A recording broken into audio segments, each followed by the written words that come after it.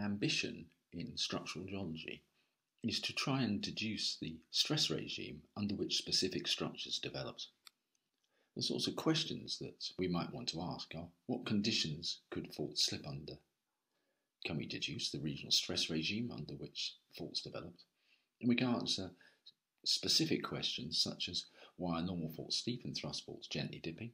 We can pose the problem, is normal faulting easier than thrusting? And are there particular ways in which the conditions in the earth might promote faulting?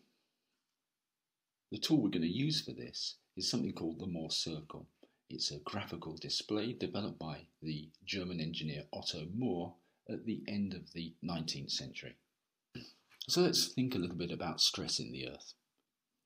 So let's imagine a column of rock and a cube of rock at the bottom of it. The stress is acting on this unit cube, primarily coming from the vertical load of rocks on top.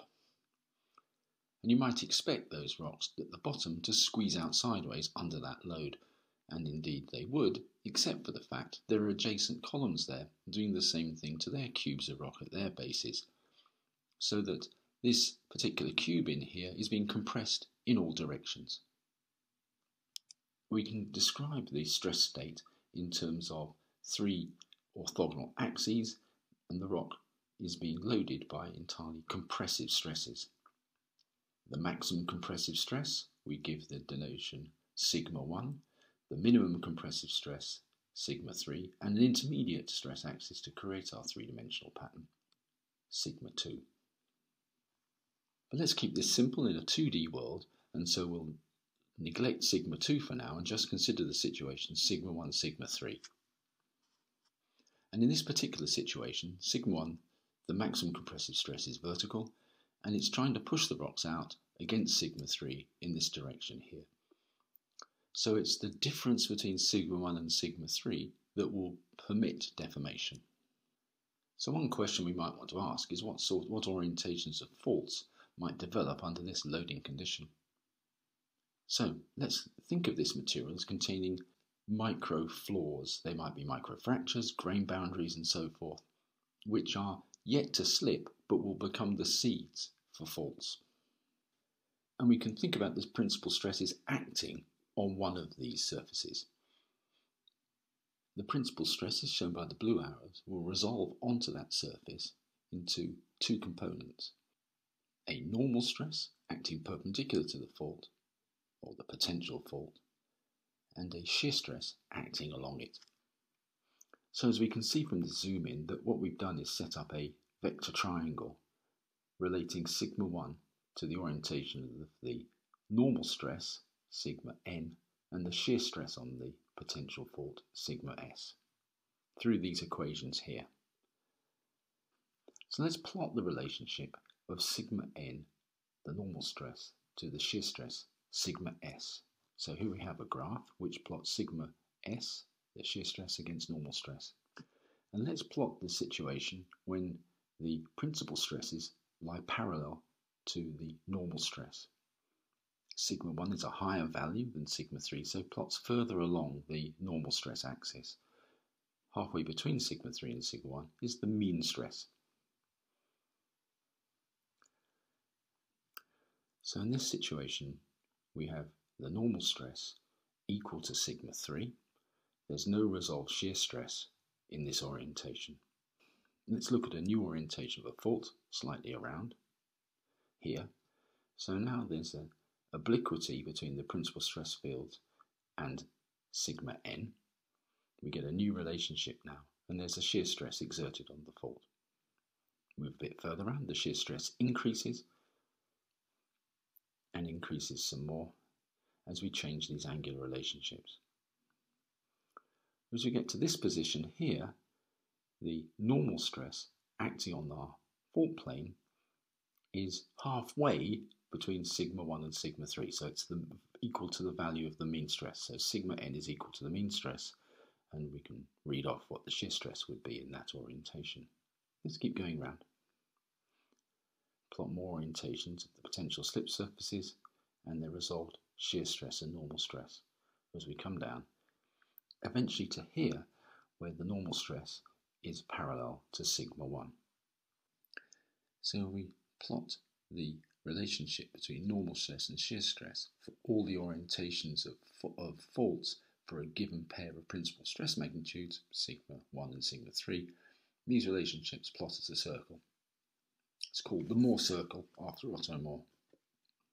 Let's look at the angular relationships, and we can see that the relationship between sigma 1 and the normal stress is given with this angle theta, plots as 2 theta on the Mohr circle, which is an angle measured around from sigma 1 to the radius drawn from the mean stress out to our fault orientation at the edge. And from that we can read off a shear stress and a normal stress from the graph. So that's the Mohr circle, and it provides a relationship for a given sigma 1, sigma 3 pair for the relationships between shear stress and normal stress for a variety of fault orientations or potential fault orientations. But do they slip? In order to answer that, we need a failure criteria which says under which faults will slip. What's plotted on the graph now is the so-called Coulomb failure criteria, which relates to frictional sliding on a fault surface. The orientations of fractures below that surface are stable. Beyond it are unstable, and they're critical for slipping if fault orientations lie on the failure line or failure criterion. So that's the point here on our particular Mohr circle for the values of sigma 1 and sigma 3 we've used to construct it.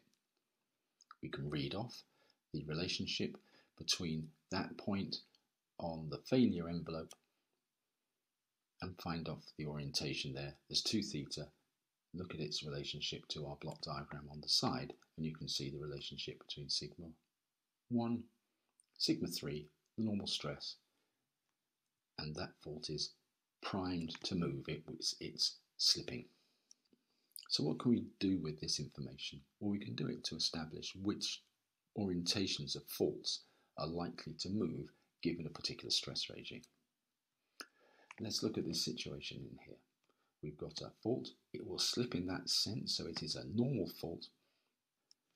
In order for the radius line from mean stress out to the margin of the circle to intersect the failure criterion, 2 theta there has to be greater than 90 degrees. It has to be an open angle to get us to that side of the graph. Therefore, the single angle between sigma 1 and sigma n, the normal stress, must be greater than 45 degrees. In turn, if we look at the vector triangle in here, the angle made therefore between sigma 1 and the fault surface must be less than 45 degrees to work that triangle through. So let's zoom that in to that situation. The angle between sigma 1 and the normal fault plane must be less than 45 degrees in order for that to slip. If we now put a conjugate fault in, so put the mirror image fault plane surface in here, we can see how this works. Sigma 1 must bisect the acute angle between the 2 fault surfaces. Sigma 3 bisects the open angle between these 2 conjugate fault planes. So here we have a set of faults seen in outcrop from New Zealand. We can draw in the faults, see the offsets, and we can therefore deduce the orientation of sigma 1 bisecting the acute angle between these conjugate faults. We can flip our diagram over. In this case, the bisector of the acute angle is horizontal.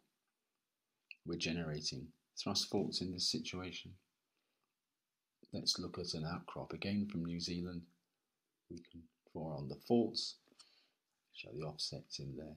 The bisector of the acute angle, sigma 1, is horizontal. So horizontal sigma 1 is the stress state that characterises thrust faulting. So let's step this into 3 dimensions, and this was worked out by Anderson in the early part of the 20th century, showing how conjugate faults relate to the orientation in 3 dimensions to the 3 principal stresses, sigma 1 and sigma 3 we've looked at, and sigma 2, the intermediate stress axis, as we can see in this diagram. For normal faults, sigma 1 is vertical, sigma 3 is horizontal. And that situation flips for thrust faulting, so sigma 3 is vertical, sigma 1 is horizontal for thrusts. And for strike slip, both sigma 1 and sigma 3 are horizontal. Sigma 2 is vertical in this case. And an important rule is that sigma 2 runs parallel to the intersection between our two conjugate faults. This is Andersonian faulting. So let's look at this on a map from part of the Isle of Mohr. A series of faults have been mapped out. Let's just pick them out in here, and they're making quasi-conjugate series in here. We can identify the bisector of the acute angle through there. That's sigma 1. The faults presumably are very steep. They're cutting from coast to coast across a hillside without changing trend very much. And the sigma 3 will be bisecting the open angle, and sigma 2 will be vertical. So we can use the pattern of faults on the map to deduce the stress situation under which those faults formed. Anderson's theory applies to faults at initiation, so it's the important rule: sigma 1 bisects the acute angle. Normal faults must therefore dip at angles of greater than 45 degrees, commonly 60 or 70 degrees, at initiation. Conversely, thrust must dip at angles significantly less than 45 degrees in order for sigma 1 to bisect the acute angle, and in general, thrusts initiate at angles of 20 or 30 degrees or thereabouts. So let's go back to the Mohr circle.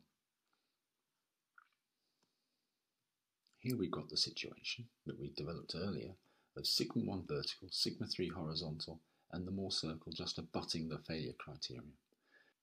So normal faults are about to move. They're able to do so because the circle is large enough to intersect the failure envelope. So let's look at a situation now where sigma 1 and sigma 3 are almost the same. In other words, the differential stress, is very small. You can see that we're a long way from the failure envelope, so the faults aren't going to be slipping here. Let's release sigma 3 a little. So sigma 3 is falling. The mean stress is reducing, but the circle is enlarging because the difference between sigma 1 and sigma 3 is increasing until it intersects the failure criterion and a fault will slip. So the higher the differential stress, the greater the chance of fault slip. Reducing horizontal stress increases the propensity for normal faulting. Another way in which we can get our circle to intersect the failure envelope is simply to move it sideways, and that is the effect that fluid pressure has on faulting. It moves the whole Mohr circle sideways, doesn't change the differential stress, so the circle remains the same diameter, and then it abuts the failure criterion. So fluid pressure increases the probability of faulting. For normal faults, sigma 1 is vertical. The mass of rocks on top of the fault are controlling the value of the vertical load sigma 1. But for thrust faulting, sigma 1 is horizontal. To understand this problem, we're going to have to change the scale a bit. We're going to have a constant depth, so sigma 1 is about to become sigma 3, and we're going to draw a circle out to the right, so that sigma 3 is where sigma 1 was for normal faulting, but sigma 1 for thrusting, showing the blue graph, has to be way out there on the right, so it has a higher value than sigma 3. We haven't hit the failure criterion. In order to do that, we have to push sigma 1 even further out. Notice that the mean stress for the thrust situation is significantly greater than it was for the normal fault, and so too, importantly, is the differential stress. The difference between sigma 1 and sigma 3 is significantly higher for the thrust fault than it is for the normal fault situation. That's because the Mohr circle has to be that much larger, has a greater diameter, in order to intersect our failure criterion. But of course, for thrust faults, as with normal faults, fluid pressure will also have a role. So let's reduce the size of our Mohr circle. Here we are. So we've got a situation here where the thrusting is not going to develop because the thrust circle doesn't intersect the failure criterion. But we can move it to the left by increasing the fluid pressure in the fault zones so that the fault can slip. We've not changed the diameter of the circle.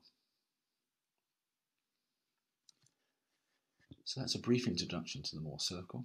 We've seen how we can use it to understand the relationship between faults and the stress fields within which they develop.